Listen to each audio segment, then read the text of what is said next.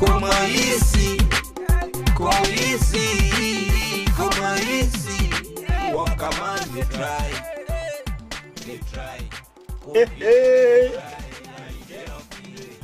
Ìyá Àjàlá, Màmá Àjàlá, Mother of Àjàlá, alálejò ńlá ni o.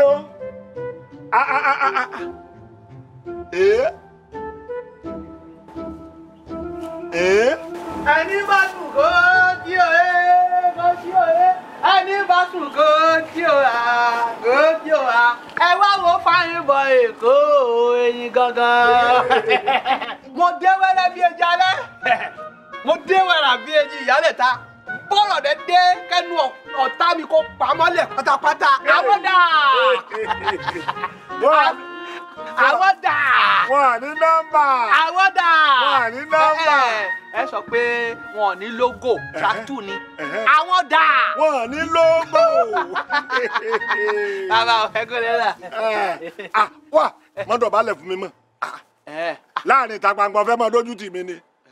The grace ló jẹ́ ọba ń dọ̀bálẹ̀ fún mi mélòó ni mí mélòó lára mi ọjọ́ mélòó ni mí wo sórí mọ́ bá yọ̀ǹgẹ̀ mi jẹ́ o àyọ̀ǹgẹ̀ mi mọ́ bá jẹ́ rárá bó dúró kan pé ni o. Ẹ̀yin eléyìí náà small boy. lẹ́yìn ọmọ mélòó ẹ wo ẹ pààyẹ tiẹ̀ dá ẹ jẹ́ ká túnú gbogbo àwọn ọ̀ṣọ́rí yín wọ́n ti mẹ́ńṣẹ́ ẹ ti di ṣingọ́m ẹ jọ àwa tá a wà ń ta lélẹ̀. ọbẹ̀ fẹ́ tán mi wò òun rèé eré rè ìjà rèé ẹkùn kan bẹ́ẹ̀. tani ẹni tó olùgbàlọ̀ wá rẹ tẹ. ẹ̀yin náà mọ̀ pé wọ́n á fún ilé ẹ̀yọ̀ kan báyìí ó dáadáa ẹ pẹ̀lẹ́. Àwọn tó wà nílé ńkọ́ ẹ já wọlé. Dáadáa wọn wà. Àjàlá ń tiẹ̀ ó ti lọ sí town. Sọ wá rí àwọn kéékèèké wọn lọ sí jẹ́lé òsinmi. Jẹ́lé òsinmi. Jẹ́lé òsinmi bàbá sójà ó sójà.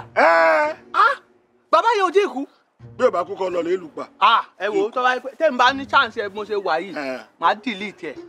Bàbá yẹn fẹ́ ó ná sánà bàbá ẹ̀ sí àwa lára ńgbà tá a wà ń kékeré. Torí rẹ̀ gan-an ló jẹ́ kí n mú àwọn ọmọ mi lọ síbi jẹ́lé òsinmi rẹ̀ nítorí ẹgbà náà fi gbọ̀n wèrè kú láyà ọmọ èké mo fi ní kí wọ́n lọ àbọ̀ fẹ́ dàn wò. Ẹ wò ẹ má jẹ fún yín kí ló lórí.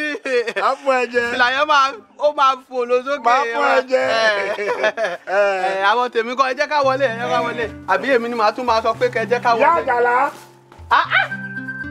Ìyá Àjàlá alálejò làábí èsè ya o. Ebi ti tọ̀. Ebi ti tọ̀ ni. Ẹ jẹ́ bá a sílẹ̀kùn. Ìyá Àjàlá èmi ni ojú ta mí.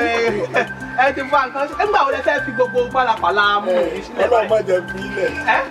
Ẹyẹ fílẹ̀ o torí àfẹ́ gbogbo kíní o. Wo ṣé yọ. Wọ́n mú ẹ lára lálù ẹbí. Ẹ̀sìn ọ̀sẹ̀ ilé. Àdàlọ́ ọ̀rọ̀ pẹ̀lú lọ́fẹ́ ṣe. Ó dàn. Ó ti bẹ̀rẹ̀ níyàn. General market. Ó tún máa wo ó ti rán yà lọ sọ́jà. Kò lè ṣe. General market tún lọ tọwọ́ bọ́lẹ̀. Kò lè ṣe. Owó tún ti bá o. Pick two, last card, pick two. Ṣàméjì, má yẹ kó pẹ́. Lọ market kò lè ṣe. Ó ti tọ́, ọmọ mi ṣe. I shop you àbí I no shop you. Ó dùn. Gbẹ̀ sílẹ̀. The champion. Ẹ má wọ́wọ́ wọn tẹ̀. The champion. Ẹ má súnmọ́ jù. Ẹ gbé bàbá mi rẹ̀. Olè kú. Ẹbí sọ́ọ̀tì wẹ́ ẹbí kú. Gbọ̀gbọ̀ máa lọ tú. It's all right. Now, let me declare your win. Karen win.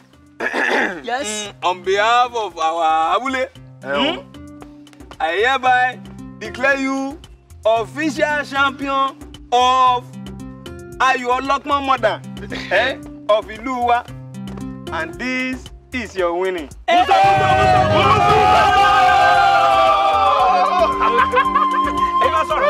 On behalf of me and my family in general. No need for speech making. You have to. Wait, see, I'm the champion.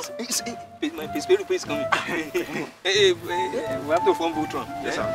Green lion. Yes, sir. Yellow lion. Yes, sir. Red lion. Yes, sir. As a black lion. I have to do with blue lion. Our boys in the place. Alright. Alright. Do a little something. Alright. Our boys in the place. Alright. It's like she's not alright with this one. I will do my Jackson for her. That one is okay. I'm the champion.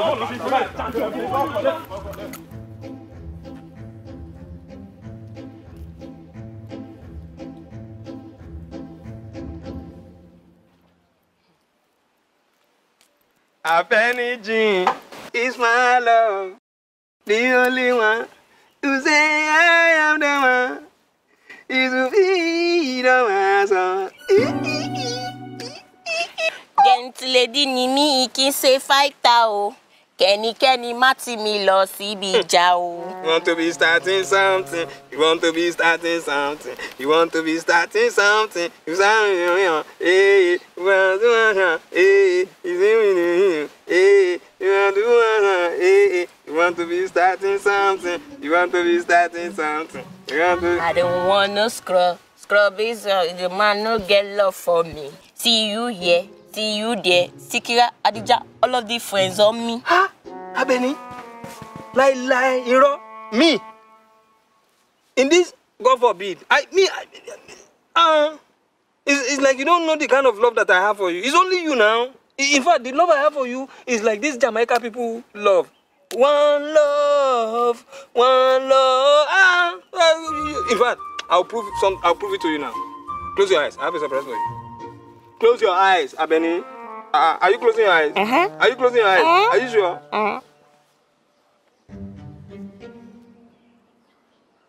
Ore, ibe ni àgbàdo. Ore, ibe ni àgbàdo. Onori, Abeni. Cut for me now. Shebi is one love. You know, it's one love, Abeni. It's one love. What jala, I'm errand you. Young errand. Am I not your errand boy? Anywhere you want me to go, I go for you now. You are the errander, I am the errandist. Bami Dana send me call is now what? You are the errander, I am the errandist. Your baba is your father. Is your father? What jala that mujiri. Abeni. Timba ile mo, Abeni. Hey, Abeni. Ayo. Ẹran yìí tún bàjẹ́. Kí wọ́n sọ pé ẹran ọ̀gbẹ́. This one must have been the king of his kingdom. Ó dùn tó yẹ pé bóyá he was a warrior. Now he's resting in pieces.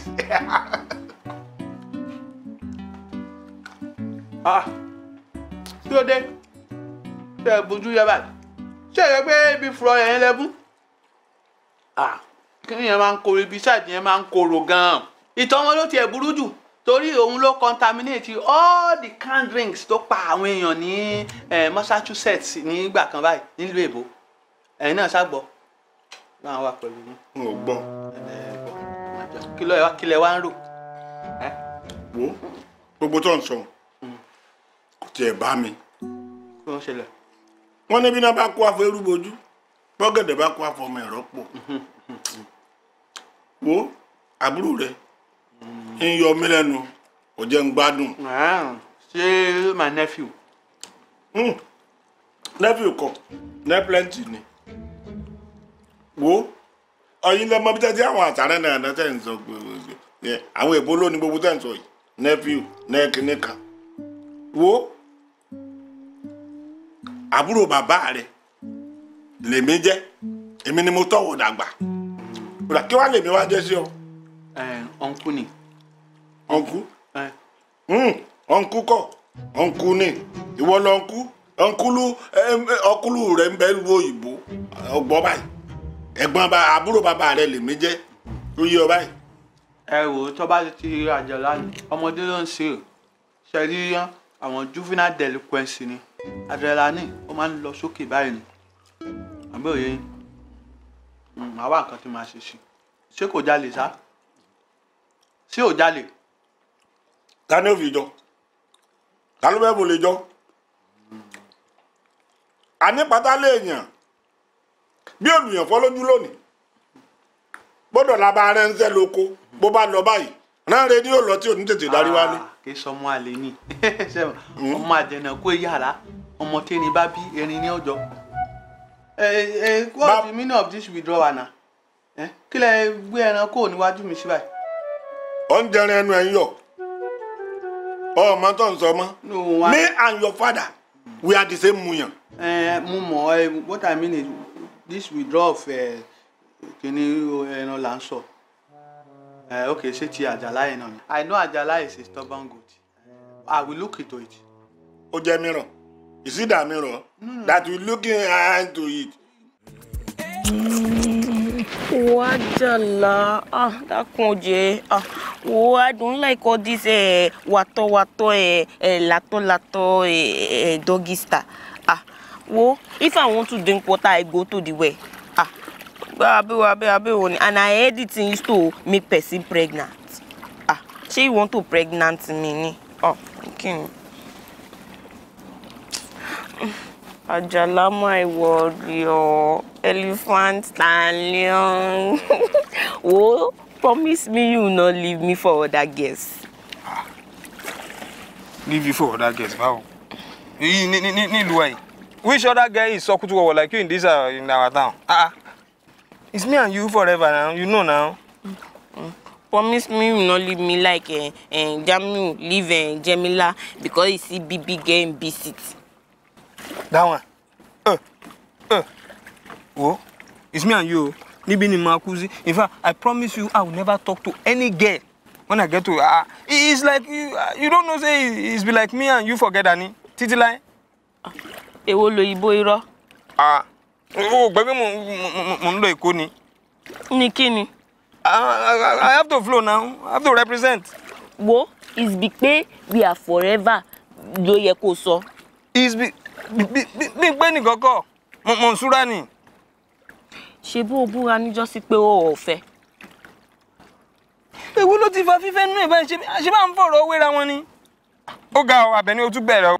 Tó ṣẹlẹ̀ ni pé I will try and talk to my boss. Ọ̀rọ̀ bọ́ọ̀sì.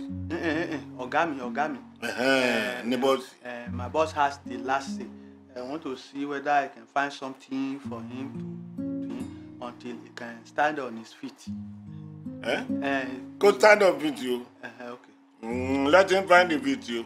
Okay, Ọ̀tá. Ẹ fún mi nọ́mbà yín. Ago mi. Ago yín. Ago mi. 080. 080. Ẹ má wọrí. Ẹ wò sẹ́rí ẹ gbà káàdì mi lélẹ̀. Ẹ ti ń pè. Ẹ má wulẹ̀ pé káàdì tèmi lélẹ̀. Ẹ wò nọ́mbà yìí. Ẹ pè mí títí ọ̀sẹ̀ tí ń bọ̀. Ọmọ ṣé a máa ní káàdì. Ẹ wo ẹnkú àbí bọ̀dá mi eléyè ṣe kínní náà èmi ò ń ṣe ọmọọṣẹ́ PA lèmi personal assistance lèmi mi ò ń ṣe ọmọọṣẹ́. Wọ́n tọ́ ni kíni wo ọba bẹ́ẹ̀ bí ẹyẹ ọ̀kín pátá wà ní kó wọnú ilé wa kó wá wo gíláàsì kó wá wẹ̀wà ara rẹ̀ níbi gíláàsì wọ́n fẹ́ fi pátá ni wọ́n ń tàn ọ́ ni wọ́n jẹ́ wọ́n tàn ọ́ pa. whatever èmi máa lọ báyìí ẹ sọ fáwọn ọmọ kan wá kóṣù ní ẹ̀yìn bùtù fún mi. Kán wá kó iṣu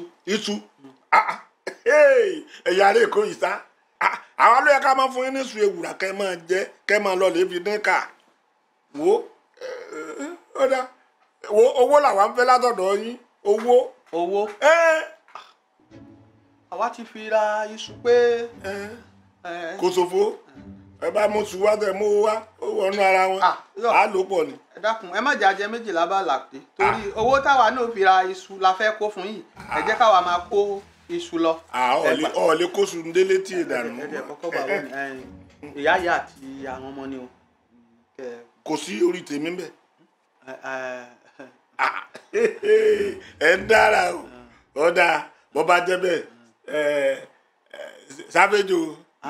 sáfẹ́jò báwo save journey ní save journey wọ́n pe kínní ẹ̀. àti sáfẹ́jò àti save journey ìkankan náà ti gbogbo ẹ̀ ọ̀dà bọ́ bá rédíò kan dúró gbàdá.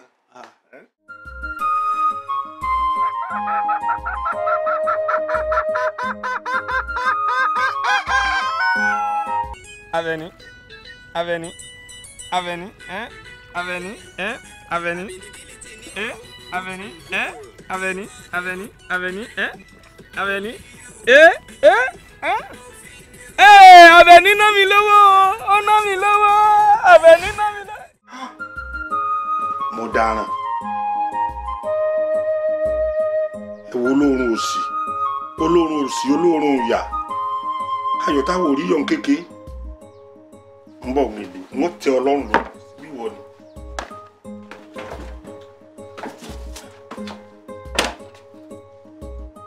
Bí wọ́n tún fi mú gbogbo lẹ̀ tí mi ti gbogbo ẹ̀ kò gbọ́.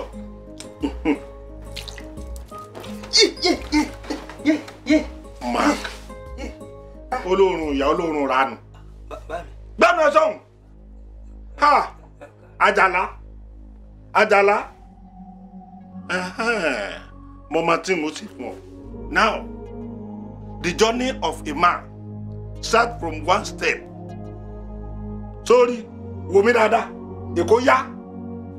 Ọ ní gbé pẹ̀lú mi mọ́. This is time for you to be a man. Ògbà tó ti sùn. Ògbà tó jí, ó wá sùn ọ̀nà tètè. Sọ́wárí. Mo ti kó wá fún ọ. Sorry. Búùtù nu. Ńgbà táwa wà lÉkòó.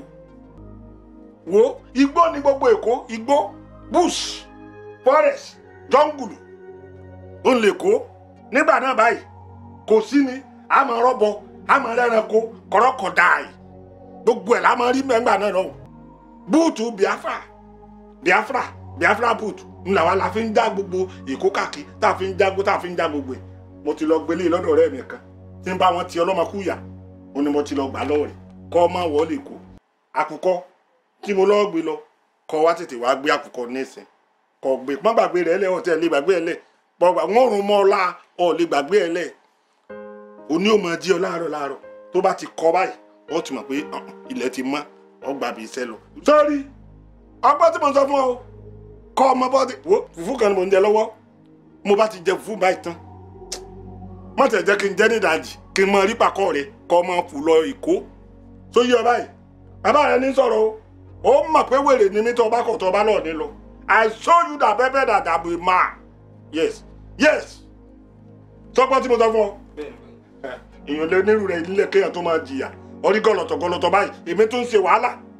See you. You gọlọ̀tọ̀ like you, I'm doing the wàhálà. Stupid boy. Ọmọ burúkú dànù.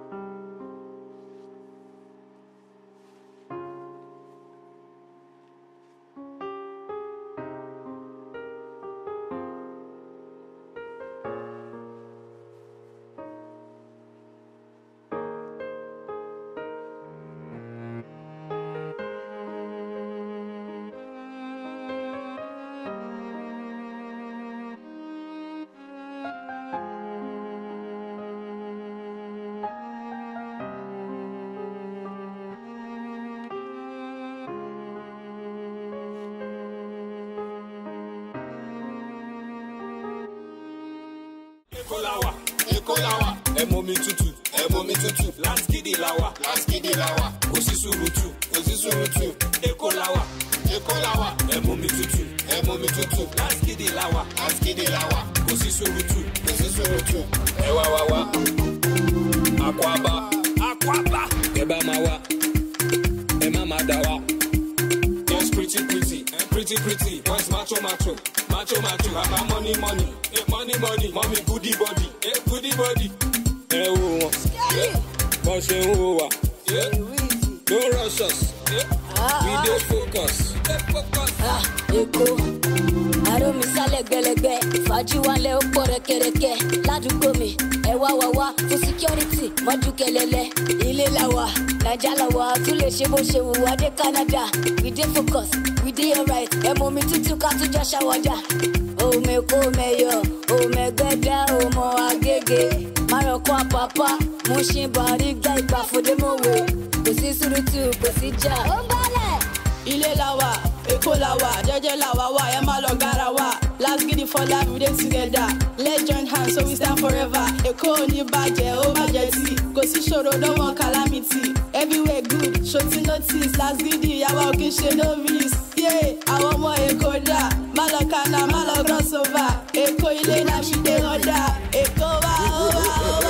Let me tell you a little something about my city, LA, the land of talents. Why the city's so gracious, the sun is rising, so the city's shining. Now want to me Leko with the steady grinding. Nicolo, why my fault? LOP, do you think my God? Over JT, opportunity for everything to spoof, can jay yellow.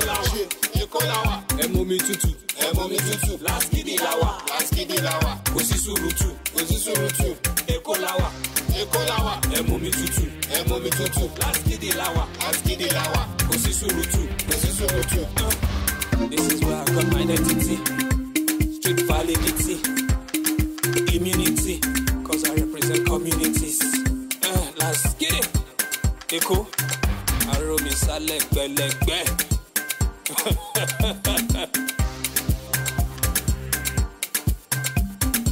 Cause I represent communities. Let's get it. Yeah, will and day you Igbayandu. So you wait for me here. Let me enter and eat something quick, then we continue the journey. Stay here, o ma lọ rin regbe o sọnù leko.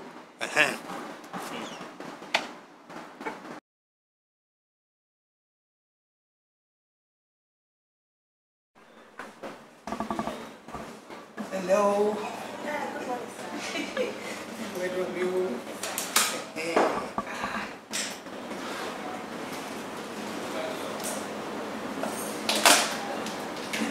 I want a amala. Amala lafu. 60 naira. Edo. 40 naira. Inu ẹran. 40 naira. Roundabout. 40 naira. Pomo. 20 naira. And then you now help me put abula. We play to ewedu. You see? Sorry, sir. Listen, we don't sell in bowls here. You don't sell in bowl? Yes, sir. So where do you sell? Sir, this is a 5-star restaurant. We don't sell like normal local buka. Oh, okay. Pastries and mede kind of restaurant. Okay. Give me sausage egg. 2 sausage egg. Some what? Sausage egg. Pastries, sausage egg. Oh, you mean Scotch egg? Is there egg inside? Yes, sir. Hey, sausage egg was supposed to be there's egg now. You help me, give me 2. Okay, sir, please, let me quickly arrange someone that will help you with that, sir. Okay, how much? 2, right? 2 sausage egg. That'll be 600, sir. 600? Yes, sir. For sausage egg? Yes, sir. Okay, how much is boiled egg? Sir, we don't sell boiled eggs here. You will not sell it. But they put it often. Egg. Because he wear blanket. Egg. Torí Ọlọ́run. Ẹbẹ̀rù Ọlọ́run. Fear God. Yeah, come out for our egg. Patakpire. You buy egg. 5 is 100 naira. Let's okay because this is Lagos. Okay, Lagos. So you are carrying shoulder for us. Egg must not be more than 15 naira. Let's say 2 egg, 100 naira. You now put the blanket for the egg. Everything. 140. Gbogbo ẹ̀ pátápátá. I say you want to make gain, you times 2 it 280. Oh, party 2 sausage 280. But 600. no wonder corruption will never end in this country. Ah, you are the real corruption. And you can go the hoodlum. Yes, yes. You are a bandit. You are a terrorist. Ah, get up there. Ah, Sunshake. Well, I'm not interested in your pastries again. Only won't be orphan. Sir, you're making noise. You're a terrorist. Only orphan. I can bloody for me. Only. Thank you, sir.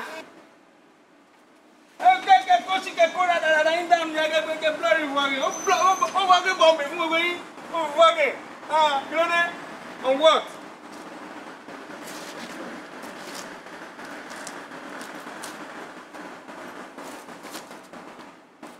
Ìgbẹ̀yìn adùn.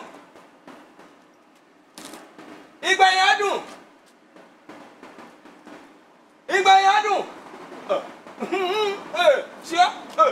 So I'm calling you Yaboni, Yabi Draga. Okay, you just lost. You will lose for nothing.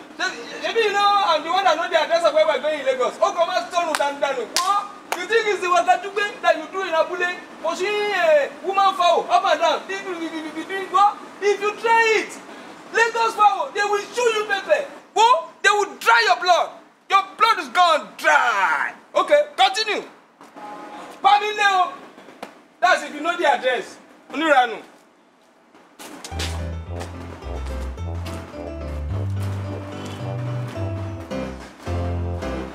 I'm back in town with a new groove sound. We're gonna make you happy all day long. Happy all day long. Mo gbèrèdè láti múlùdùn. Happy all day long. Tẹ́ bá rí mi kẹ́bẹ́rì, tẹ́ bá rí mi ẹ ṣe swá.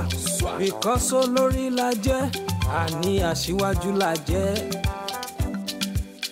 Ògòǹgò lọ́bẹ̀ yẹ, kìnìún lọ́bẹ̀ ẹranko, àjù wọn lọ tẹ́lẹ̀ olórí la jẹ́.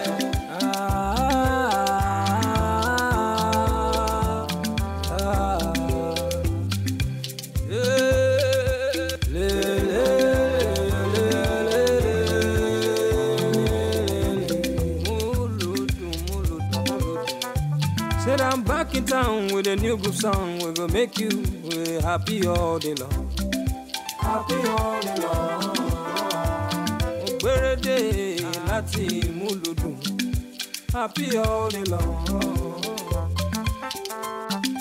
Said I'm back in town with a new groove sound. We're gonna make you happy all day long. Ramoke Motide, I've been gone far away, but now Motide, I'm yoki Mogberede. No matter where you go, remember the road I will lead you home. But then Thomas, no matter where you go, Sherati, the road that will lead you. Take me back to that rural place. Take me back to that local place. Labule, sigo be. Life is simple pa. Àkàrà gbígbóná pẹ̀lú ẹ̀kọ. Èkuru pẹ̀lú ẹmu. Afẹ́fẹ́ tó ju. Èsì lọ, ayé ọ̀làjú dé. Gbogbo wa wèkó. Everybody local. But Andy Bon, our nígboro, the hustle and bustle, stress every day, traffic ìfẹ́ pa wá, ọmọ Sígòbé, 12 hours, VI tó mòwe, Ìkòròdú, wákàtí mẹ́jọ, orí ti pa, at 34, kí n tó retire, mo ti yọ ike. Take me back to that place. Call. I'm calling. Call. I'm calling him already. Just come to Lagos, cross anyhow.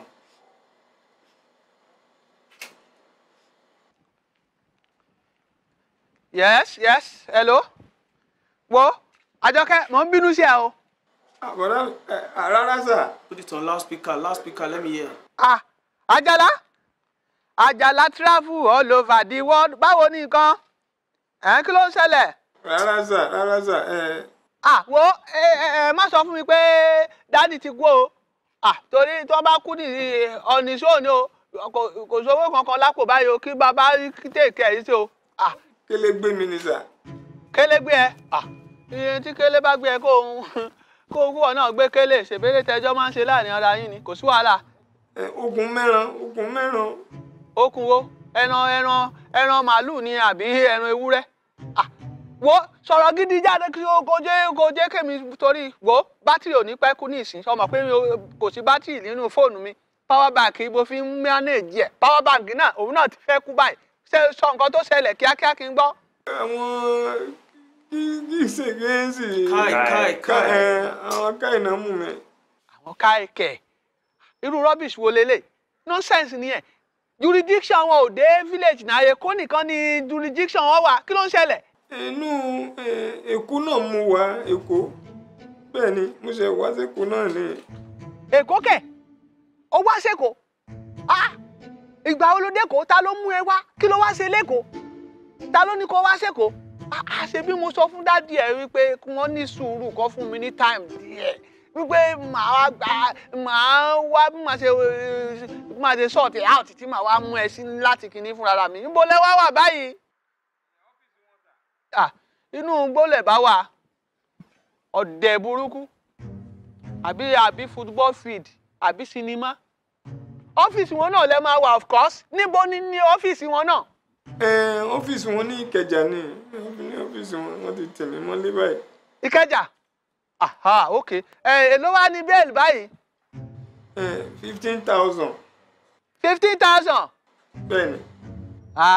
pàtẹ́wọ́ fúnra ẹ ó ṣe sórí ohun tó ṣẹlẹ̀ ń sìn ni pé sọ fún wọn kò ní kán bá ẹ wá ẹ ní kán bá mi ṣàánú ẹ kí wọ́n bá mi ra oògùn ẹ̀fọn bíi kọ́ẹ̀lì kankan kò tẹ́ni sílẹ̀ síbẹ̀ torí ibi tí situation dé yìí ó dàbí pé wàá pẹ́ bọ́mọ́pẹ́ tí pẹ́ ni o bó ṣe wà yìí kò sí owó kankan lọ́wọ́ tèmi torí nígbà mo wá sóko ìwọ̀nba owó tí mo rí régè lórí epo òun náà ni mo kó fún dádì mo ṣe wà yìí kò sí kọ́ sáárá sísírí kò sí níbẹ̀ jẹ́ ń sọ nǹkan kan fún ẹ àbúrò mi tòótọ́ aṣáláfíà ló wà gẹ́gẹ́ bí èmi náà ṣe wà lónìí yìí pàtàkì ọ̀rọ̀ mi sí ọ ni pé èmi ò lówó sọ́fí ẹ mo fẹ́ràn ẹ gan-an ṣùgbọ́n káyé fẹ́ràn rẹ ju èmi lọ ṣé o gbọ́ máa so máa. lóró òde.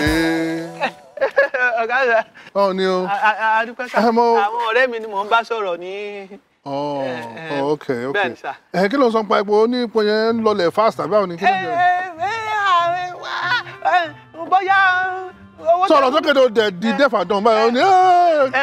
náà ni mo sọ pé bóyá nítorí àwọn boys yẹn tí wọ́n máa ń ta epo fún wa bóyá wọn ò fill táǹkì petrol tank bóyá wọ́n ṣe air tank ni wọ́n ń fill fún wa àti pé AC tó wà níbẹ̀ yẹn ó tún máa ń jẹpo AC yẹn nítorí wọn kó máa ń tutù dáadáa ó dàbí pé ó máa ń jẹpo.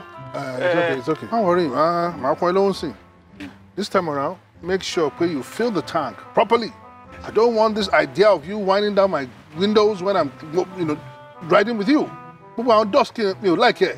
You understand what I'm saying? Ó ti yé mi. Mi ò mọ allergic gbogbo àwọn dust yẹn. AC mi constantly ni. Okay? Bẹ́ẹ̀ ni sà. All right. Mi fẹ́ gbogbo pé kò sí kankan yẹn mọ́. Ọ̀gá. Ṣé free tank mẹ́ta lẹ́fẹ́ ká ṣe nítorí eléyìí ju kíní ẹyọ kan lọ. Ṣé tó bá ti rà tán wọ́n lè ti gbé mi dọ́fíìsì àwa lọ sí káì àwa lọ rescue àbúrò ẹ̀ ń bẹ̀. ọ̀gá gbọ́ ẹ sà ọ̀gá ká mi ọ̀gá ká mi lọ sí gbogbo ẹ̀ náà ló ń ṣe mí fóònù bátìrì fóònù tá a bá fi power bank sí kò ní í ṣe tán láà ṣàánú yàn báyìí ẹ jáde bẹ́ẹ̀ tí o ká tó kúrò kí wọ́n má mímí náà.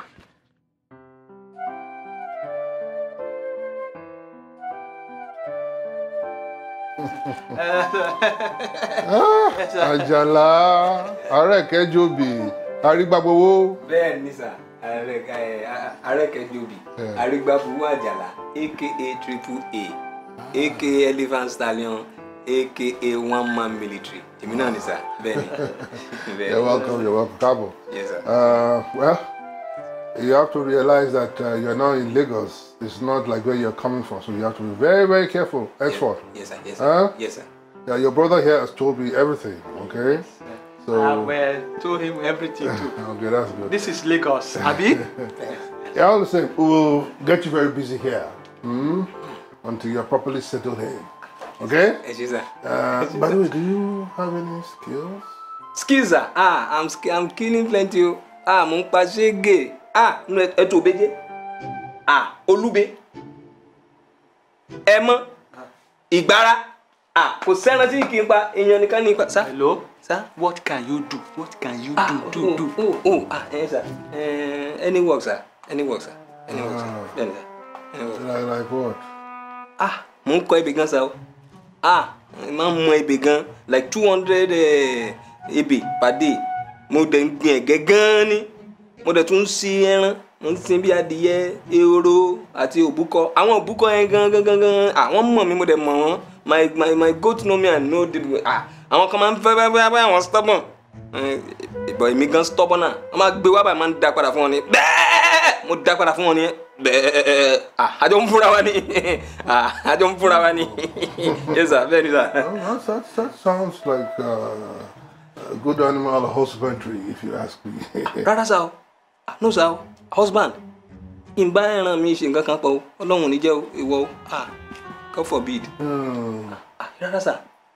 I mean, animal farm, you know. Gbogbo ẹ̀ náà ni mo ń ṣe gbogbo ẹ̀. Mo ń ṣe àgbàdo farm, cassava farm àti animal farm náà. Ajala, you see, well, Animal Farm is actually a book depicting the political class and the power play in it. You're going to count school now, you must have read it. Mo kà gan, sir. Mo kà yéye sí. Mo kà. Yes, he read it. Okay. Well, good. In that case, who is your favorite character in the play? You know, I mean, who is your favorite player? Rashidi Yekini ni, sir. Ọlọ́run fọ̀run kẹ́wọ̀n. USA 94 bàbá gbá. Are you alright? Rashidi Yekini ṣé ó máa ń gbá bọ́ọ̀lù lórí pépà ni? Ṣé bí lórí eré pápá ni? Oh, sorry, òbúkọ dúdú ni, sir. But I thought it was the pigs. Ló jẹ̀bi olórí wọn nínú ẹ̀. Actually, sir, ṣe rí àwọn ẹlẹ́dẹ̀ yẹn, àwọn máa ń gbá superior position. But àwọn òbúkọ yẹn, wọ́n stubborn gan.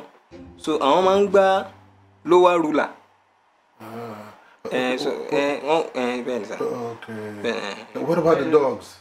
Ṣe rí àwọn dog yẹn, àwọn òbúkọ yẹn àti àwọn ẹlẹ́dẹ̀ yẹn, wọ́n ṣá gang up, wọ́n parapọ̀ ṣá, wọ́n ṣá ṣe bákan títí àwọn dog yẹn wọ́n sáfẹ́mi ara wọn, wọ́n sá kúrò fáàmù yẹn. Bẹ́ẹ̀ ni, sir. All the same, it's okay. It's actually a nice analogy, you know, but you depicted it well. Moride, I like your brother. He's a very, very intelligent boy. I want to bring up. We brought him up. All the same. Ajara, àwọn kì í sin senior Ogufembi àbí senior Lede. Yes, sir. Okay, but all the same, you will be able to clean the garden, wash the cars, and at the time, I'm for any, you know, something small. Just to balance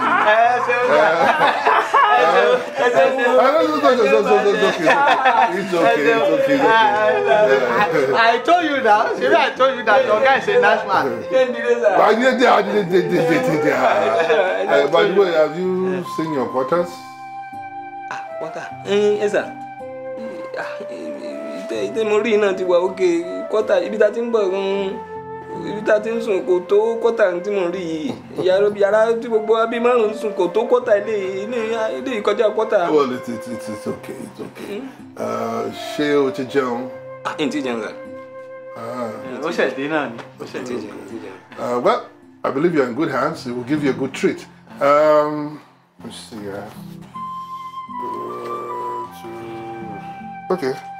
Remember. Mommy, funny good trip. You go. Okay, make yourself at home. No, Leo. Okay? Beru.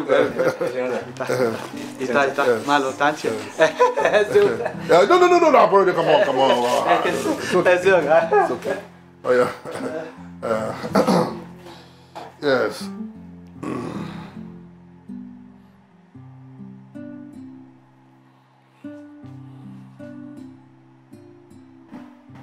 Hello, darling. Oh, no, everything's all right. I just said, let me check on you. Have you done your shoppings? And how are the kids? Oh, they're okay. Oh, that's good. So when are you coming back? Oh, hola. Oh, that's good. All right. I was expecting you. All right, take it easy, darling. All right, ciao. Love you. Yeah. Hello, ẹ̀gbọ́n. Ẹ má wọlé, ẹ fọkàn balẹ̀. He has learnt his lesson. Òun náà ó ti dé kò ní ṣe bẹ́ẹ̀ mọ́. Wọ́n bí da ọ̀dà. Okay. You want to talk? Okay. Bàbá ẹ fẹ́ bá sọ̀rọ̀. Má jẹ́ kí kinní ọyọ́ torí kò gbọ́dọ̀ yọ o. Ẹ̀mẹ́ta ni sà. Bẹ́ẹ̀ ni sà. Àwọn òbá mi ṣe visiting you kọ́ lẹ́ sọ ẹ sọ come and visiting day. Ti gbọ́ sà. Ẹ ṣé. So ìyẹn náà wà ní. So hello. It's okay. Ẹ má wulẹ̀ jájẹ credit mọ́. Wo? It's because my oga like you know. He's a perfect gentleman. If it had to be another person, he would have deported that person back to the village. So yeah, he's a very nice man. So behave yourself, don't let him be angry with you. Má jẹ́ kó bínú sí ẹ o. Rárá sà. Tó bá bínú sí ẹ, ó máa sọ ẹnu sójú àwọn kìnìún. Nǹkan lè ṣe àṣemáṣe. Okay now. Pé kò sẹ́gbọ̀rọ̀ ìlú lè burúkú gan ni o. Èmi gan máa behave máa sọ, ẹ má worry. Máa behave máa sọ. Ìlú ti gbọ́rọ̀ ti dàrú o. Bẹ́ẹ̀ ni sà. Okay now. So I want to quickly see somebody, sir. Don't let me tell you. You know. But when I come back, I will show you how to wash car, how to arrange the garden, how to cut the grass and everything. And then everything will be going. Yes, sir. Yes. So, my dear, ó dàbọ̀, pẹ̀lẹ́. So. Kí ló ṣẹlẹ̀ ṣe? Ṣé nǹkan há ẹ lọ́fun ni? Kí mọ tó ń ṣe. Àdàgbà ń gbògèdè ó rò bẹ́ẹ̀ ní ògbọ́. Ẹ̀yẹlé gbọ́. You see, I am a responsible person. Bẹ́ẹ̀ ni when somebody give me money to keep, I will not embezzle it. I'm not an embezzler. I am not part of the I'm not part of the that we go and we are not like that. Take your money and let's go. So, sorry. Okay now. And then kitchen is here. The kitchen. Gbàsíbẹ̀! Sorry, 1-0 nìyẹn. O ti gbá mi. Okay, don't worry. Enter the kitchen, eat whatever you want to eat. Then after that, your room is here. Enter the room here. Hello, my dear. Yes, sir. Májà o. Ẹ ṣeun. Wá, small bit. Èwo lélẹ̀? Bó ṣe ń lọ ń gbèrò nísìnyí ẹ̀. Òun ni eégún alápàṣẹ báyìí. OPP ni, Naughty by Nature. Hip hop ni, OPP. Ta ló sọ pé kò pọ̀ pẹ́? OPP ó pọ̀ gan, OPG ó pọ̀ gan.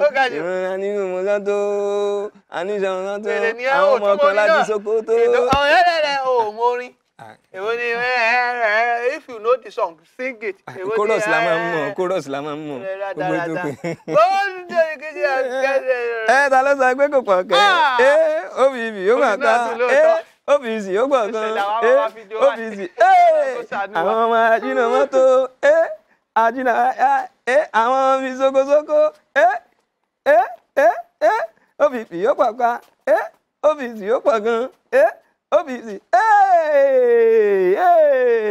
ó ṣe mo dé o Àjàláwọ̀lú Àjàláwọ̀lú o.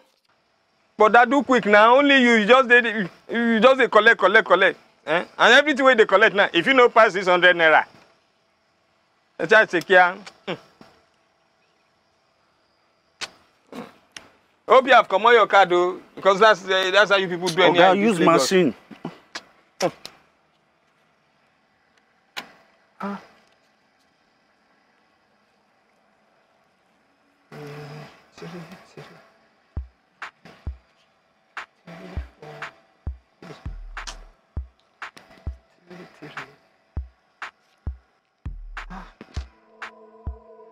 Brother, I don't forget the pin.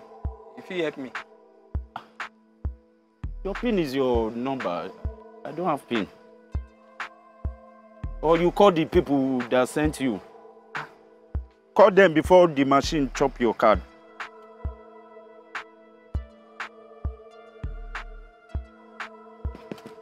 Brother, I don't forget the pin code. 3310. Oh, if you don't tell me before, but it's okay. Former Nokia, I will remember like that now. 3310, Abi. Okay, 3310.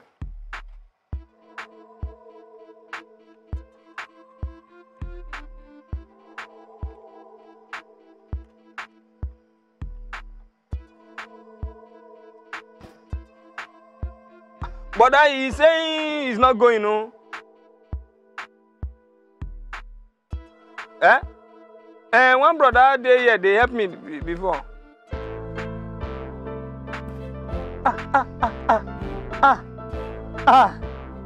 You have changed the card. Brother, you have changed the card. Yeah. This is not the card. Yeah. Tell me, baby. Brother, you have changed the card, oh. You have changed the card. The man don't go. Brother, me. Tell me, baby. Yeah. Gbé mi mọ́ra lẹ́kọ̀ọ́. Àjàlá tèmi bá mi. Brother, go to your bank, yo. Let me go and block it on your bank. Maybe I tell you that time that me, I'm not used to all this ATM something. It will not better for you. Èpè wo mo fẹ́ ṣe fún mọ́ yìí nísìnyí. Èpè wo.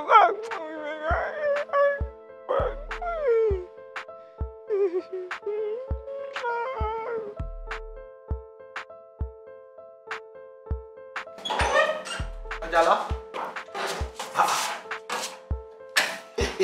Hello, man. Ajala. Mo ti ń lọ fún mọ́tò yẹn. Yọ kó mọ́tò ẹ̀ o. Ojú oorun ló ti fẹ́ fọ̀. Òǹgbà tó sùn o mọ̀ pé ó yẹ kó o mú eléyìí kúrò òǹgbà tó jẹun tán. Àbí o tún fẹ́ máa fi síbi jẹun lójú àlà. Ẹ̀rọ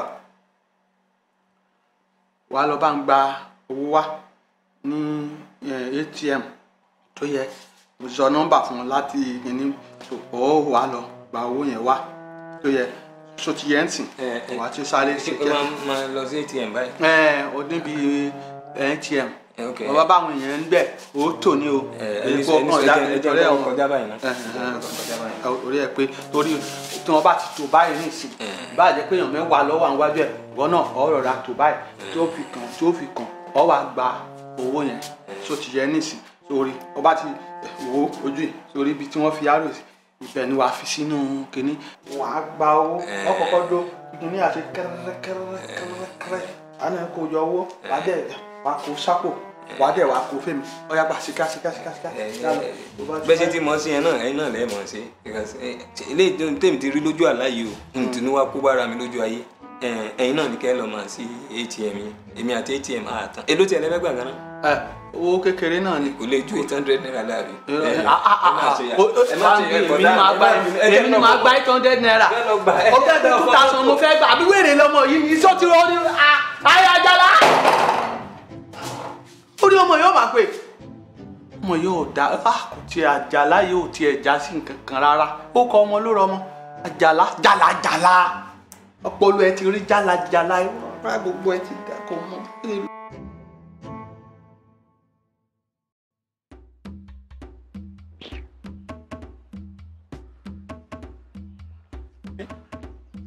mo dáná ta mo jẹ ń gbèsè ta mo jẹ ń gbèsè. gbèsè ni kọ́kọ́ lẹ jẹ o ẹ ti jẹ ẹ̀bùn ọmọ pẹ̀lú. ọ̀pọ̀ síbẹ̀ my friend. jẹ́ kí n sọ fún yín ṣe rí ọmọ yín alápá má ṣiṣẹ́ ó ti fi oyún dé ọmọ tẹ̀mí mọ́lẹ̀ ṣé ń gbádùn mi ẹ̀ ń gbọ́ mi ṣe rí tí ẹ bá fẹ́ kí èṣù kó dà yín láàmú kí èṣù kó ṣe yín ní kíákíá sí gbogbo ẹrù ìyàwó ó yá ẹ wá kó ṣé ń gbọ́ mi. ẹ ní sùúrù jẹ́ ká wọnú ilé ká lọ sọ ọ̀rọ̀ ìta mọ́jà sọ nílé ọ̀rọ̀ onímọ̀jà sọ ń ta. kémi báyìí wọnú ilé ẹrù mo ráyè wọ́nrọ̀wọ́nrọ̀ ẹ̀ ṣe rí nǹkan tó kan èmi àti ẹ̀yin sìn òun ní ọ̀rọ̀ iṣu àtẹ̀pọ̀ ṣe rí àwọn ẹrù ìyàwó ẹ má jẹ́ kó pẹ́ o ẹ má jẹ́ kó pẹ́ ẹ̀ ń gbádùn mi tó báyìí ẹ̀ ń gbọ́ Ọ̀túnba ẹ̀ gbọ́. mo gbọ́ ọ̀rọ̀ ẹ yé mi ẹ bá jẹ́ ká sọ pẹ̀lẹ́pẹ̀lẹ́ ni bó ti mọ̀jọ́ ó dìjà báyìí. Ọ̀túnba èmi mo máa ń pè ọmọ ni Ọ̀túnba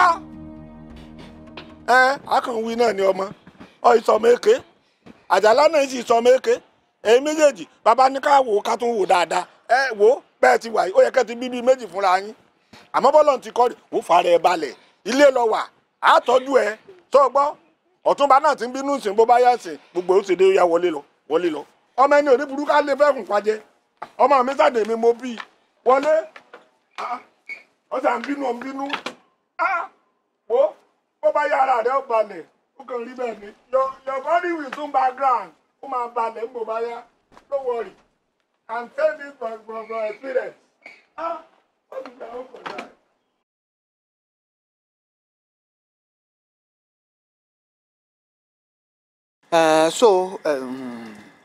Àjàlá, remember I told you that ibi kì í ṣoko. This is Lagos. And for you to survive in this Lagos, you must be able to communicate in English. And I'm very happy. Mo try díẹ̀. Gbogbo akitiyan yín lórí mi náà ni kì í ṣe mi náà mo dẹ̀ dúpẹ́ lọ́wọ́ yín gan. I appreciate all your help. Bẹ́ẹ̀ ni ẹ ṣeun bọ̀dá. àìdúpẹ́ ara ẹni. Kí la wà fúnra wa sí? Sáfẹ́ máa síra wa jẹ bí ẹran. Èyí tó tiẹ̀ dùn mọ́ mi nú jù ní gbogbo àwọn òkèlè oríṣiríṣi dẹ̀ ń jẹ́ kó kàn mí, especially àwọn pastries wọn yẹn, àwọn bíi sunch egg, meat pie, donut, kìnnì kan spaghetti bolognese, macaroni kìnnì kan something fried rice, then àwọn small shops bíi ìgbín aláta, makosa spring rolls. Mo ti mọ̀ pé ìgbín aláta yẹn ló máa láìkì jù. Àti fruit juice. Bọ̀dá mi mo so èso kan lánàá. Olúwa o. Àjàlá. Sẹ́rí small shop tí mo jẹ láàárọ̀ yìí ó ti débẹ̀ o. Alẹ́ yóò ní ṣe kó. In fact tomorrow will be higher. Hello, let me tell you something. Àjàlá. Àjàlá. Bọ̀dá mi. Let me tell you something. Ṣe lábúlé mọ́ o. This is Lagos. So you cannot be polluting, you cannot be causing air pollution every time all over the place. Let me tell you. So air pollution on quick in here. And let me also remind you, Madam is coming tomorrow. Má lọ bójú mi jẹ́ o. Má bójú mi jẹ́ o.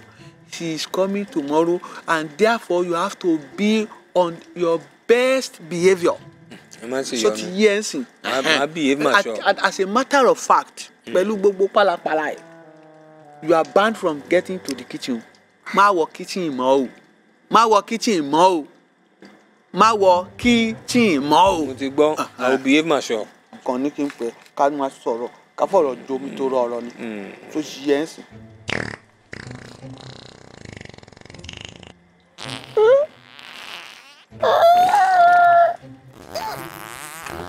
Àjàlá.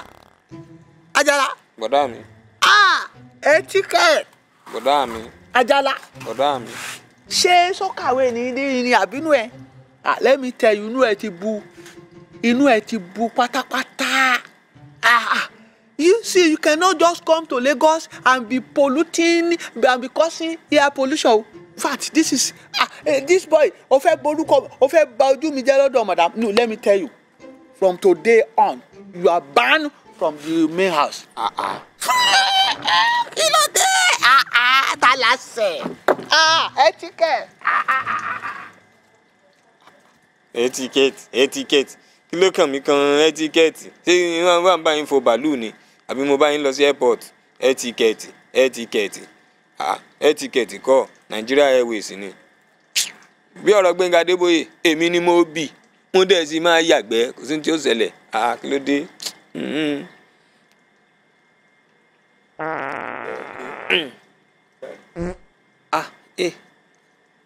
Dọ́mọ̀ ni. Àjàlá. Kí ni ibo aya ó kan gógó. Àbí wọ́n tán ẹ́ sí ni. Olúwa o. Kí ni ìburú o. Ọmọ lè pààyàn tó tọ́. Ọ̀dà mi ò tọ́nà sọ o.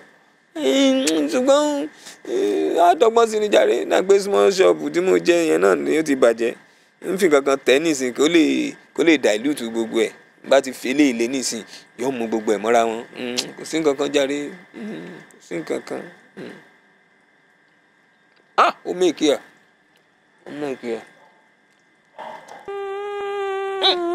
Olúwa o.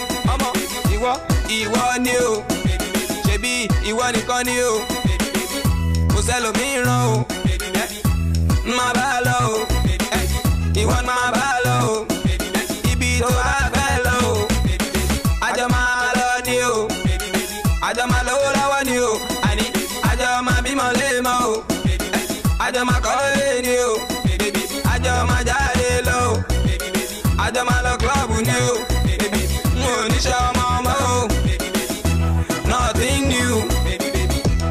Except you, èmi àti ẹnìkan ni o, me and you, àjọ máa lọ Yankee ni o, I said me and you, Faransé ni o, je t'aime too, òkú you, ẹ̀yìn ìgbà kúrò lò, mi à lè dojú lò, your wedding ring, for the blingy blingy, if in this world. There's only you. I mean, in my world, it could be only you. You want to come here. Ajala. Now, wow. This dream you dey dream, eh? That girl where you dey kiss for this kind of dream, where you dey dream like this, she must be a special girl. Which girl? I'm dreaming about my dog Mongopela Nigerian. Which girl? Dog. So you dey kiss a dog for dream or what? Forget that one, Jare. Ajala, see me, I just tell you, this is Lagos. All this one where you dey do this one, Mongo Park or one thing. Even the girl that you are trying to kill yourself on, you package it, dreaming everything. She should be the 7th wife of the ballet in your village. So your Abeni, Kojo. It can never be Abeni because Abeni is actually the daughter of the 7th wife of the ballet. Maybe the wife of the Otumba or whatsoever.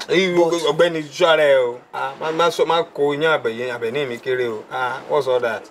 Ajala, this is Lagos. Just wake up. All this one where you do this one. You suppose don't leave Abeni out of it. Come. I want to even ask you something. This girl that come to sell you recharge card, Simbi. Oh, Simbi the SIM card. How far now? Simbi the SIM card. Now you they talk about like this. That girl no be small girl. Forget it. Look me as I did here, so I'm the biggest boy for this whole area. I know rich who they follow Simbi, they talk, say I want toaster. Now you walk on, do the same. Okay. What do I need to suppress her? Simbi is a big girl. You need car, you need money, you need house. You need Ilere. Ajala. No try my hand no dey. If Oga catch you, don't try it. It's just sometimes these women they just like abracadabra. You just support me. I'll say to you now. You said to me. You find me something. Anytime we should come. I can hear knock on the gate. She normally comes to sell the recharge card for me. Say to me first now. No. You will say to me. I will do you well. Let me open the gate. Let me open it. See, you now stand. I will help you.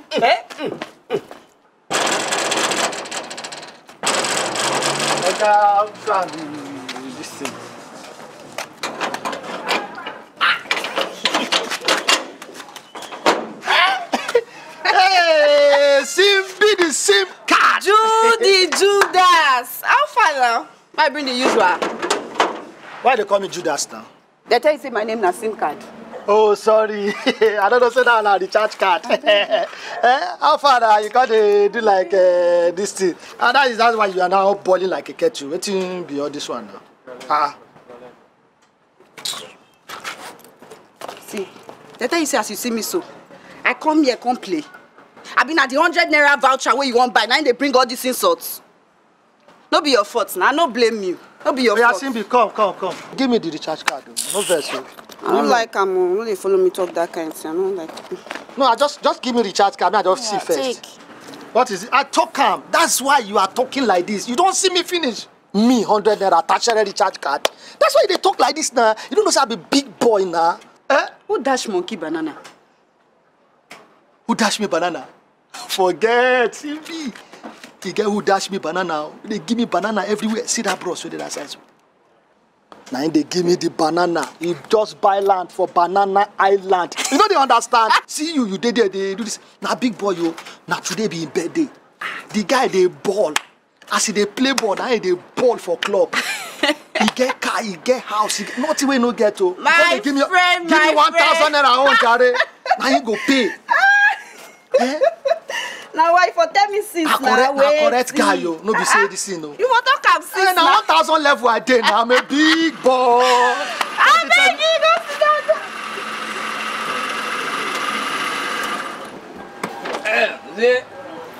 Hello Jude, báwo ni? Yes sir. Sir. Have you eaten? I've eaten yesterday with credit. So if I can see something that we okay. Boss! Okay. Let me find you something for snacks and pantries. Thank you, sir. Okay. So open the gate for me. I want to go and check my property in Lekki, in Banana Island. That's right. The gate? Open the gate for me. Yes, sir. The gate. I was trying to open it this morning, but it's bad. So try it again now. Try it again. You try it again. Yes, sir. The mechanic that used to repair this car and the person that sold it to you. You understand? I will sack you. Do you want me to sack him? Open gate for me, Daddy. I will sack you. Don't sack me, sir. Don't sack me, sir. Yes, sir. Yes, sir. Yes, sir. I should open the gate. Hello, my dear Bonnie. How are you? Hey, can I drop you on the way? No, thank you, sir. I still have some deliveries to make around. Come on. I got a fine woman like you be doing that kind of work. Would you like to work in a bank? Yes, sir. Have you eaten?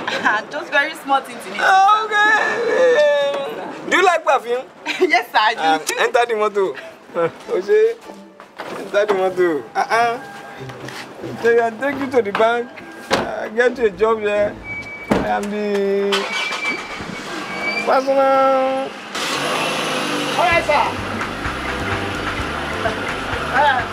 Bring your nyash like this, sir. I'm going to put this guy properly on Jare. And kill him, say. Oh, my dear.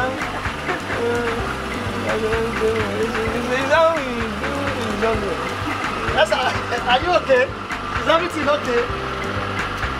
My friend, you go to your beautiful, go to your position of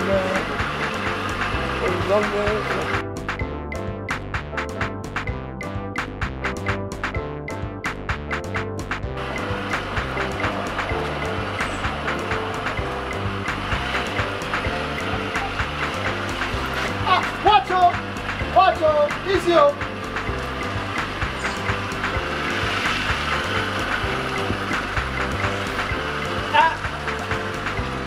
Yes, sir! Yes, sir! Yes, sir! Yes, sir! Yes, sir! Yes, sir! Yes.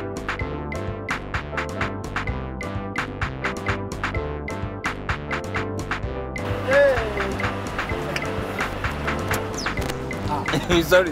It's usually like this. That's how I program the car. Sometimes you're supposed to go front, you come back and don't worry. Oga, let me call the mechanic. No. Hey, so we should leave mechanic.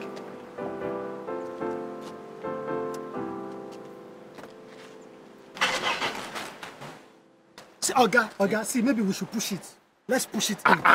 Let's push it inside. Dude, I'll sack you. Jude. See, Do you need help? If it's a sack, sack me. Listen, do you need help? Hey, bros, please, we need help. Please help us push this car inside. Push it? Excuse me, Angela, please calm down, I beg. Hey, I beg. Jude. I beg. So you want to drive me out of my property, Abby? Please come. I should help you, Abby. Please come down, please. Please help us. I'll sack you. Which sack? I'll sack you. You want to drive me from my property, Abby? Ajala. Bros, please help us. Abeni? Ajala. You don't want me? I know they do this thing. Bros, please help us. Abeni?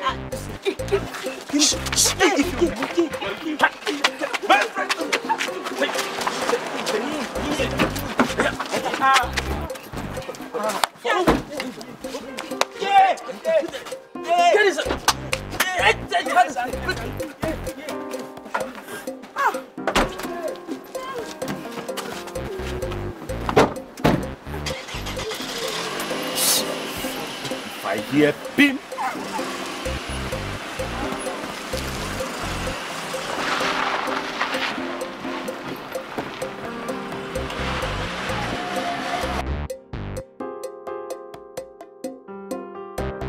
Where's this guy now? How many years it take by smoke? Which guy everybody for? Let's see there. Move. Nice one. How far? I think What the ghost steady was. I see how so. You know what you go do? You go rest more. Say best more, make Lala take over. Or you see that fresh fish where they there, that one. Carry a tie inside my chamber. This other one tie for reserve. That prong go tie am when I ready for round. Move. Go talk. Move. Come on there before I put my high five. Come on.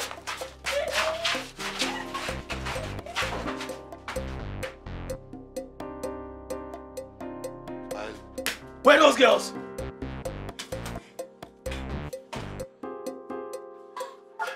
Where the other one? This is a person they follow now play. Now well so. Now don't get belay. Wait. Since you people don't even know what's going on here. Sammy, I'll get belay. I'll be pregnant, sir. I'll be pregnant. You know I have customers, paying clients. Conceive now, give me what I want and then I'll let you people. Oh wait. Have you not use pills? Sir, what has expired? I'm using. Wait. You they use pills? They're gonna make my boys they waste that job and down. That's expired. I know what to do. I'll get pregnant. Hungry? I better go waste time. And you? Where you say they adopt you that time? Lekki, sir. And Lekki? Wait, you don't deal with us now for some weeks. I never get belay. Tell me, I just advise you. Conceive, give us what we want so that we can release you. Have customers, paying customers waiting. Do you know what? In fact, I'm going to give you 4 weeks. If in 4 weeks you don't swell up, we're going to take that you back to Lekki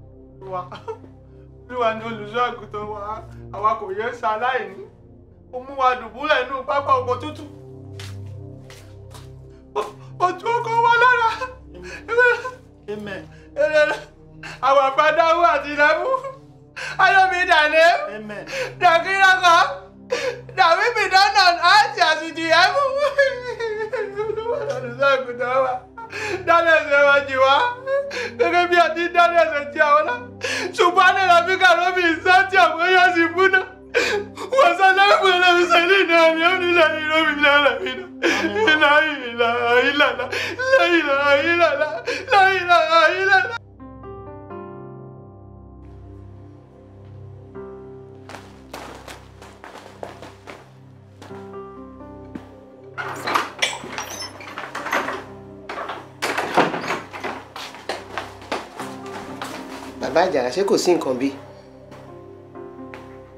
Kí ló wá dé tẹ wá ń wò báyìí? Kò sí nǹkan kan tó máa ṣàjàlá. Kò ń ṣọmọdé. Kò ń ṣọmọdé láì tó máa dé pé àwọn máa wá ká. Tó bá tí ó máa padà délé. Ṣé ń gbọ́ mi? Ẹ sọ̀rọ̀ àbí kẹ wá wọlé kẹ wá lọ rẹjú díẹ̀. Ẹ má kéè. Ìwọ wá ń tẹkún sìn. Èmi ò fẹ́ gbogbo eléyìí o. Ọ̀lẹ́fẹ̀ wọ́n lọ́mọ ọmọ ẹni kú yájọ ọmọ ẹni nù lọ. Kò sí nǹkan kan tó ṣàjàlá. Àlàáfíà làjàlá wà. Ọlọ́run bá sì wà pẹ̀lú ẹ̀ lọ́hùn. Ẹ yé ṣe báyìí. Ṣèbọ́kùnrin nìyí. Èmi ló yẹ kí n máa ṣe nǹkan tẹ̀ ń ṣe yìí. Gbẹ̀dọ̀ wá ti ń kọ́.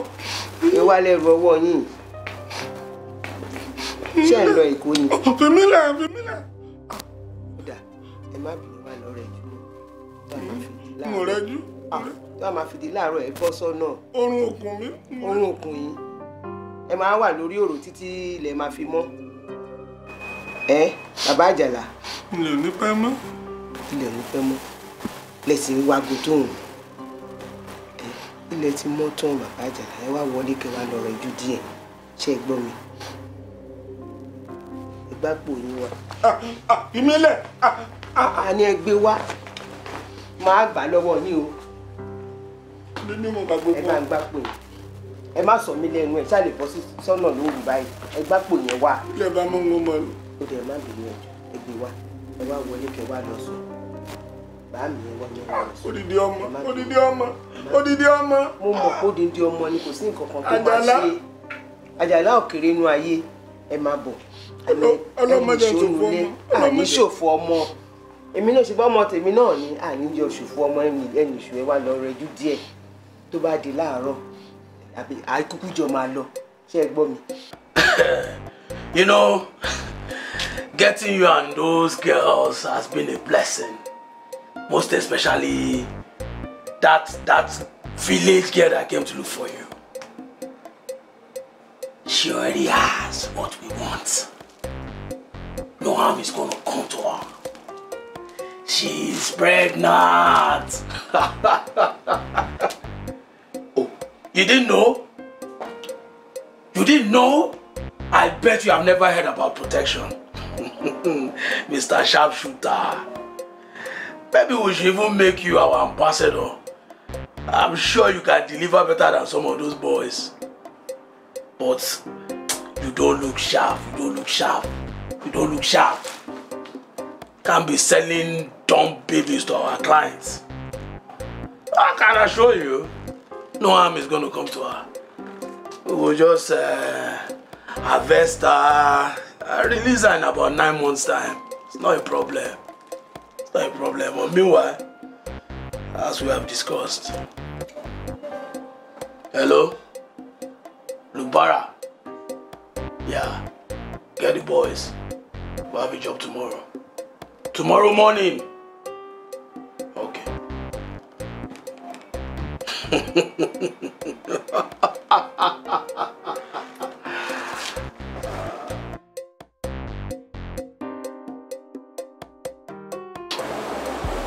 Okay, I'll move the other side into the shape, but I'll waste your leg, eh?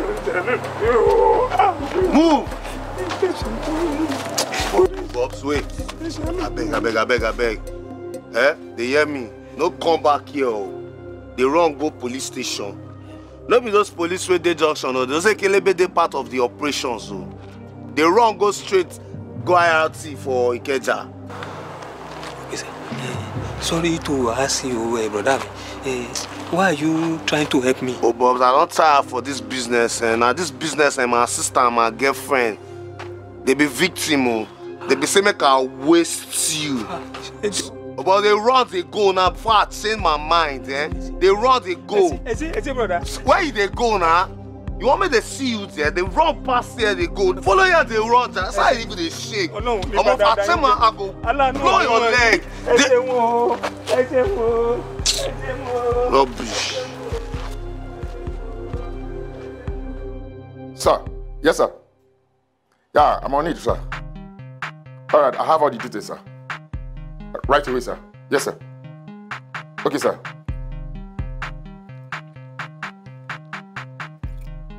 Command, over. Be on a lookout.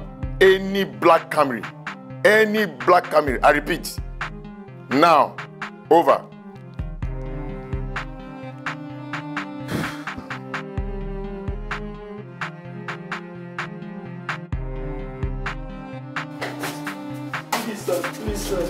Please, sir. Sit down there, my friend. Please, sir. Yes, sir. These are the fake car officers that have been operating on the highway and stealing people of their money, sir. Oh, now tell me this. Yes, sir. Really? So now, una be the fake car, Abi, where they constitute nuisance for everywhere. Sorry, sir. All over, Abi, they collect money for people who are innocent citizens. Devil work. Is the devil? Will you shut up there? Talk, he says it's devil work. So instead of you to look for something better for yourself, now they impersonate, eh? Don't worry. Sir, we also have one more person here, sir, that has an information for us, sir. Let me see the person. You? Both of you? No, there is no need to beg. But I will send them to get the... So who is he? Yeah? So this young man here has an information for us, sir. Really? Yes, sir. What information do you have for us? It's somebody that say I should come here this morning. Come and give you people information about some very bad people. So they kidnapped me and my girlfriend and one other woman. They now take us inside one place like that, where they keep plenty women that they are using to do baby making factory. When? Yeah, it was yesterday, Lisa. As we in front of our house. Yeah. They use our own car, to carry us. Your car? Yes, our car. What brand is that? A Camry, a black Camry car. Hey! Yes. Black Camry car? Yes. That is the same car we're talking about. That should be this guy. Look, now immediately go there, get those boys, fill the tank, and then... Let me to beg you, please. I'm waiting. It's the people that show me Lagos. I'm waiting. They are the ones that arrest me. Are they your officer? You know them? Let me to beg you. Will you shut up there? Help you to beg who? Oh, you are fake. Look, sir, go now, get your men, fill the tank of that healers. Yes, sir. Go straight to the hideout and tell those people to take him to his house. Do you hear? Yes, sir. Do you understand? Yes, sir. Oh yeah, get the work done. Yes, sir. Don't let me deal with you. Let's go, please. Please, sir. Please, Joe. You today, and you.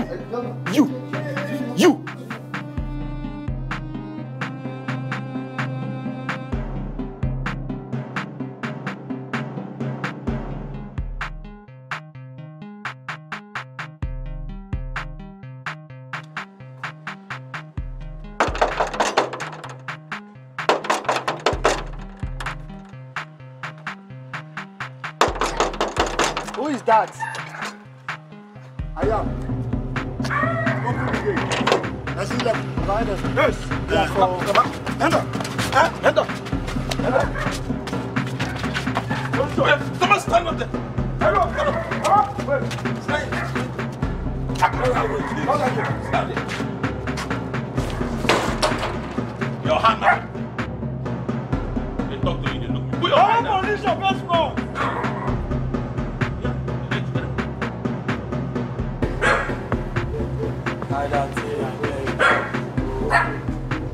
Put your eye down for. They look me. How my diss you? Oh yeah. If you move, you don't go. Oh yeah, move. Move it.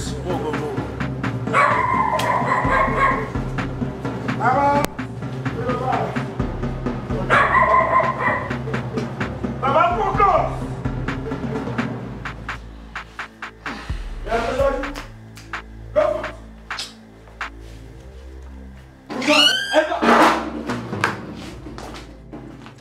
Position. Hello, straight down. Line up, lads. Go down. Go down. Don't they teach you? The hear what? Don't they teach you? Where is your wife? I said, where is your wife? What's that around?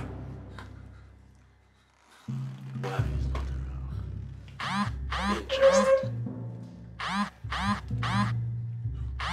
Pick your call. Put it on speaker. Hello. Hello, darling. Atideo. Who are you? Just landed.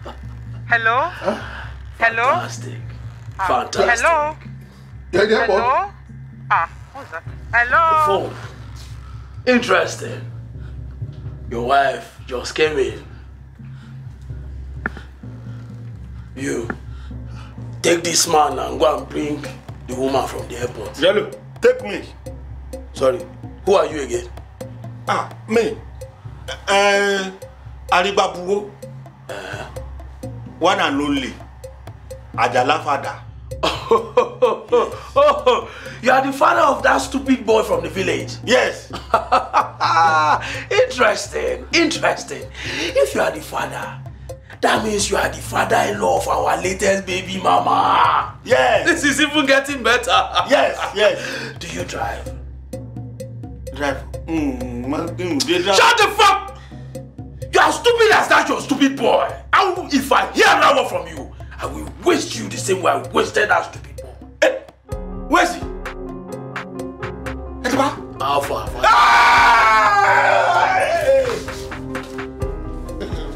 Go. Take this man and get out of here. Go and bring the woman. Yes. Sir. Stand up. Sir. Get up. Sir. Get up. Go and bring. Like this. Sir. Oh yeah, go. Open that door. Go. Okay. Go. Say make I take them to toilet. Move. Yes, sir. Go.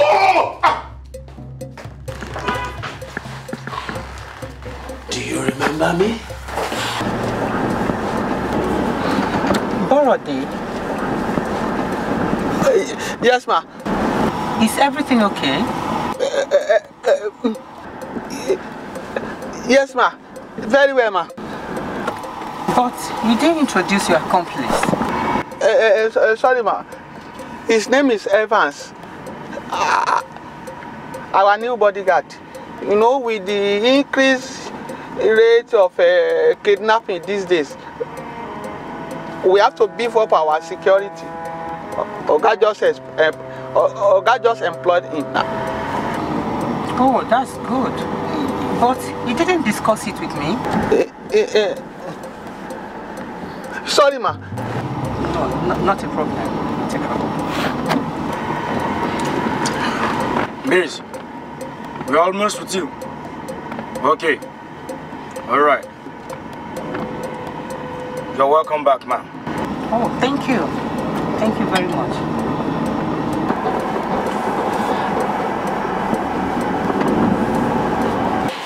When you look at me, what do you see? I see a young man who is frustrated and He's trying to get back into society. Yes. Correct and incorrect. You see,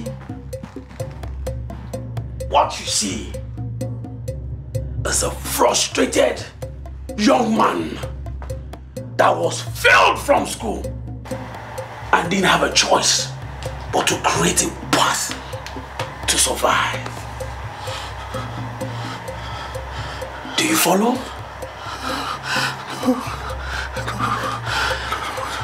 Why would you follow when you don't even remember your victims that you have dealt with over the years?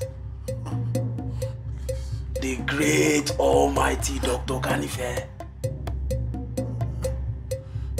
You will not follow when the only thing you know how to follow are other people's girlfriends. And if they drag the girl with you, you fail them. It's all coming back to you now, right? Yes, please don't. Do you even remember the girls afterwards? Almighty Dr. Kanife. You failed me because of a girl. A girl. Despite the fact that you had it all.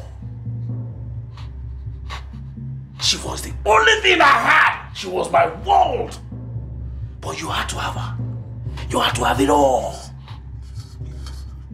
Yeah. I lost her. And I lost myself. But you know, I had to man up and create a way for me to survive. Now I'm well connected. You see, doctor, this is your creation. But today, I am going to make you see and realize what it feels like to lose. Why just let us start? Boss. Yeah. We are going to bring them in.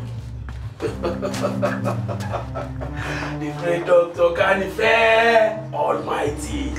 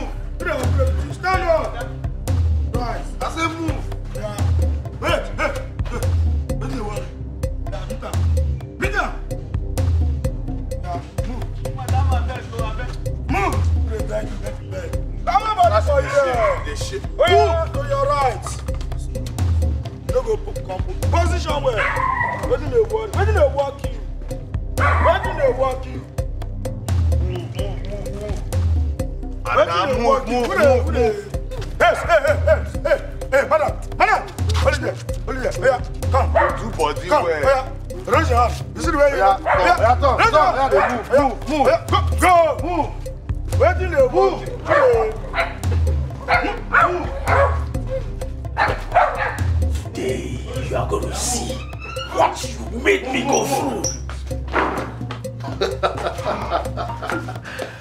Welcome, madam. Please have a seat. Madam, please have a seat. Thank you. Okay, somebody please get her water.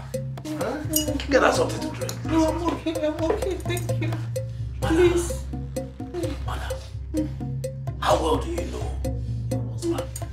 I love him. I love him. You said what? You do what? I love love stories. And I'm gonna tell you what.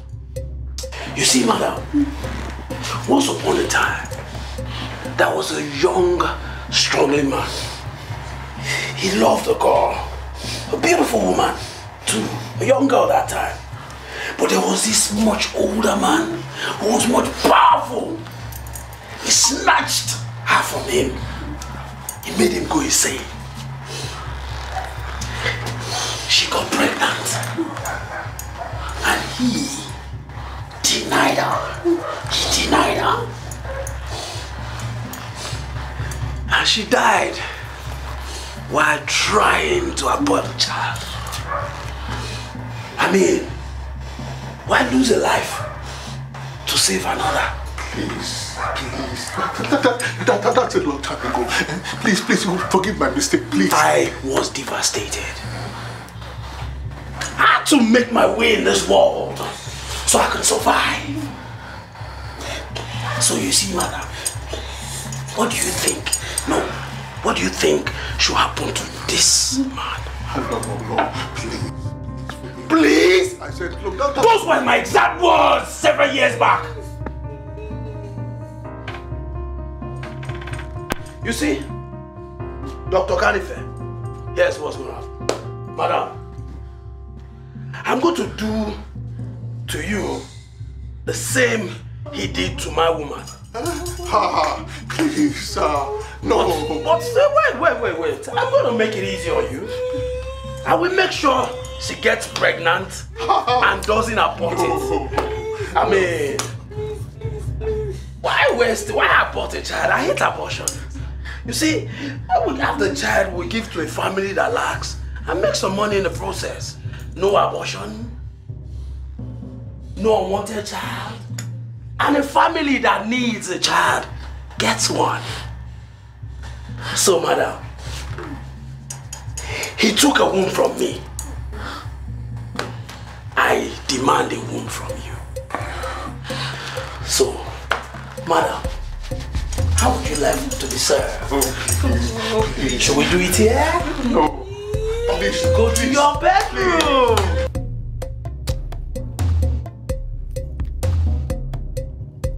Hello?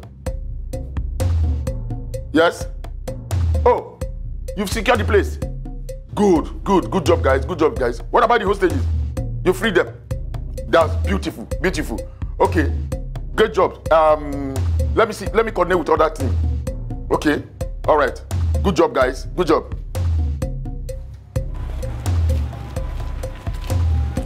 Call Oga now. Call Oga.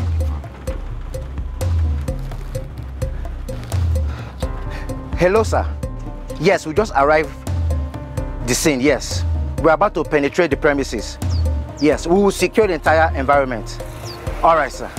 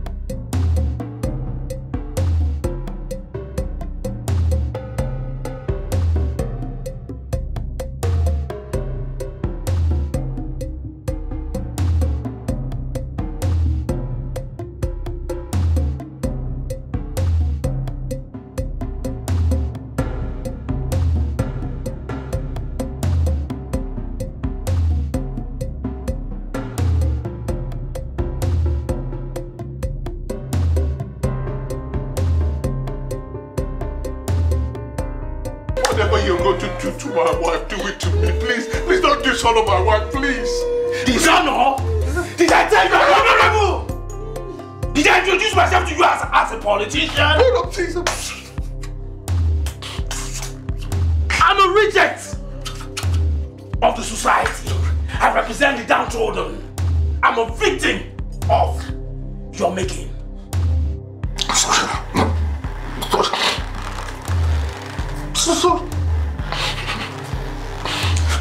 Madam.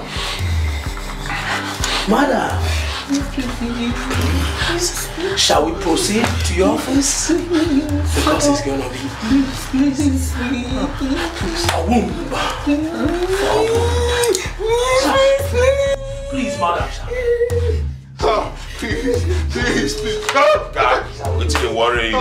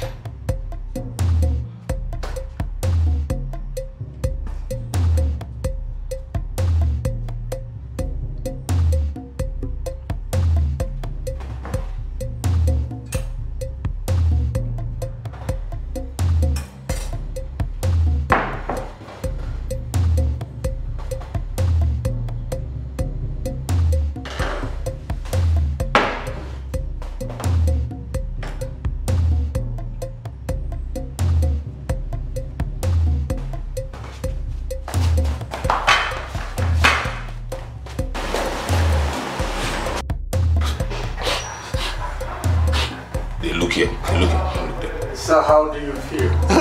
How do you feel? You like the sound you can hear from that point? Madam, move! Move! I've told you, I don't want to harm you. I'll be very gentle. I'll be very gentle with you. I will be very gentle with you, madam. Don't worry. You see, ideally, I should make your husband watch this. But I know he will not be able to survive it. And I don't want him to commit suicide. Everybody down! Down, everybody! Down! I said down! Put your head down!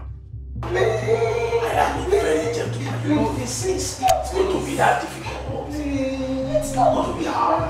Any attempt to move, I will fire you, Dandano. Better go and ask about me. Down! I'm money. Down!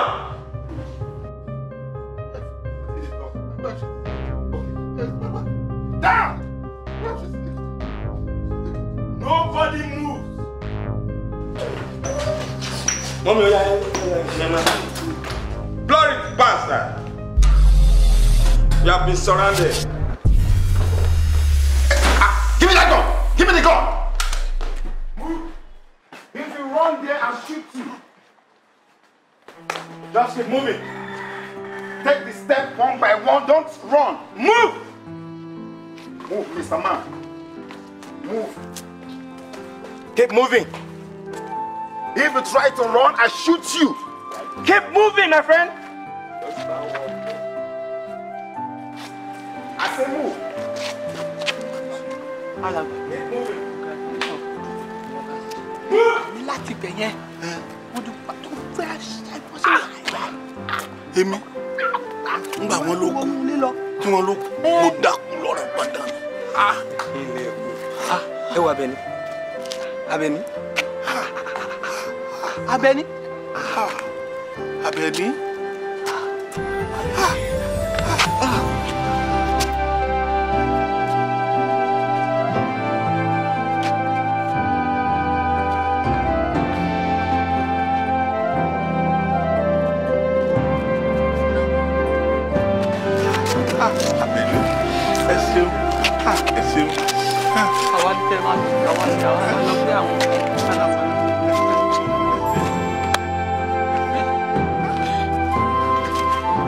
Abẹ́ni.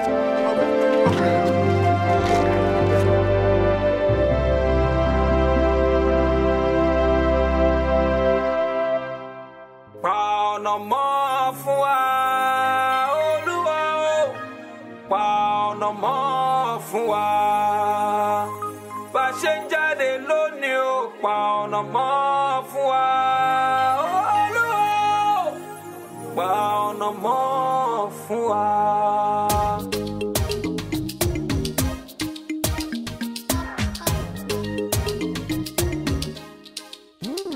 Òde ti yá, òní tèmi o. Òde ti yá, ọlọ́rẹ̀ mi o. K'Olúwa pa ọ̀nà mọ́ fún wa. Bàbá pa ọ̀nà mọ́ fún wa. No elénìní, no more enemies. Má jọ kó bá mi, devil no see me. Pa ọ̀nà mọ́ fún wa. Olúwa pa ọ̀nà mọ́ fún wa. Mo jí lọ́jọ́, mo wẹ̀ dáadáa, mo yarùn gbọ̀n mi, mo fọ́n sí ìgboro, mo dúró dédé. Àwọn sisi gbé tí n bá dé gbòòrò Fúnkẹ́ rógo, mo wẹ̀ lódò. Ọmọge yọwọ́ tèmi ni kò mú, let me be your boo. Òde ti yá.